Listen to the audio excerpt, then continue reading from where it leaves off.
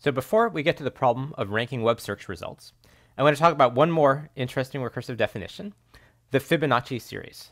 And Fibonacci numbers are one of the most interesting things in mathematics. Once you know about them, you'll see them all over the place, both in nature and in human designs. The name comes from Leonardo da Pisa, who is also known as Fibonacci. And back in 1202, he published a book called Liber Abaci.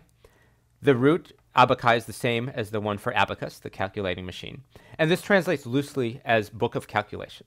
This was the book that introduced Indian mathematics to the West.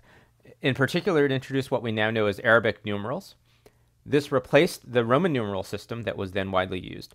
And part of what Fibonacci did in the book was show how much easier it is to do calculations using numbers in the decimal system, where the place where the number is indicates its value.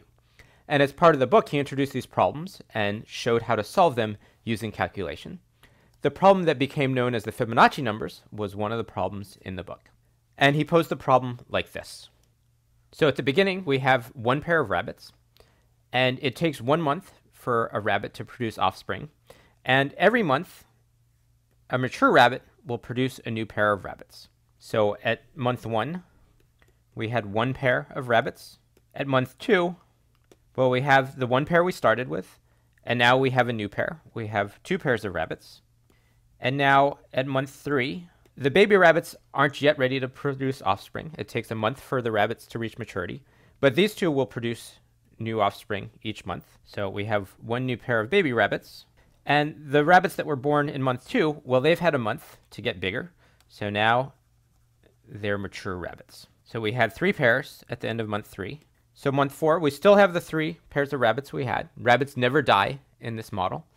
And the 2 pairs that are mature, both of those will now produce new rabbits. So we have 2 new pairs of baby rabbits. The baby rabbits that were born in month 3, well, now those are mature.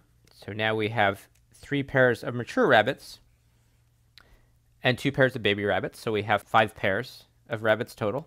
And this keeps going. So the model assumed that rabbits never die, that every month each pair of mature rabbits produces a new pair of rabbit babies, and it takes 1 month for a pair of rabbits that's born to become mature.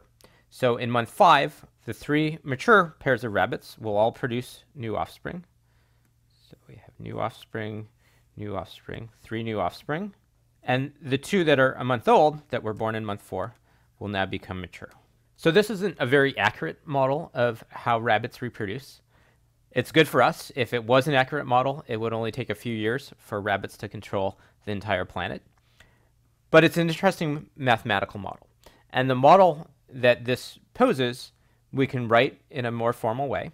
So each month, the number of rabbits is the number of rabbits we had in the previous month, since those rabbits don't die. So in month 5, we had the 5 pairs that we had in the previous month, plus all of the rabbits that were mature, meaning all the rabbits that we had 2 months ago, which was 3 if we're in month 5, well, those reproduce. So we have 3 new pairs of rabbits plus the 5 that we had in the previous month. And this keeps going. So we could, in month 6, we're going to have the 8 rabbits that we had at the end of month 5, plus the 5 mature pairs, 1, 2, 3, 4, 5, will each reproduce.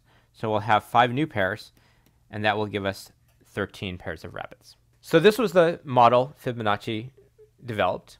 And the question is, can you figure out at the end of month n, given any number n, how many rabbits there will be? So the way we define this mathematically is a little different from the way Fibonacci posed the question. And that's because in modern mathematics, we usually like our series to start with a 0. If we're thinking of modeling rabbits, well, that doesn't quite make sense to start with 0 rabbits. But if we're thinking of it as more general series, it does.